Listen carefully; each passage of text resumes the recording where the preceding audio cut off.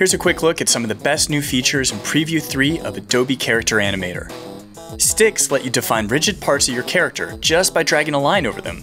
Now you can determine how and where your characters bend, leading to more control and expressiveness. The new take blending feature makes multiple recordings look like one seamless performance. If you recorded a character looking down, for example, you could record a new take looking up and then blend the edges to make a smooth transition in and out.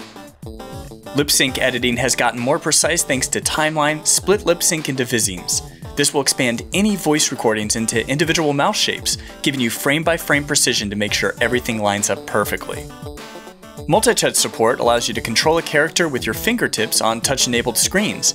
This works especially well with the new slow-mo recording option, allowing for more fluid and nuanced movements when you watch it back at normal speed. Key trigger options have been expanded too. You could check the latch option for this character and tap the W key to trigger a smoke animation and turn him into a werewolf. This is a great way to change costumes or cycle through different connected animations.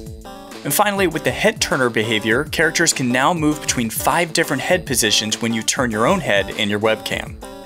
For more in-depth walkthroughs and tutorials about these new features, as well as example puppets that you can use for your own projects, head over to adobe.com/go/chtutorials. On behalf of the Character Animator team, we're excited to see what you create with this latest version. Have fun!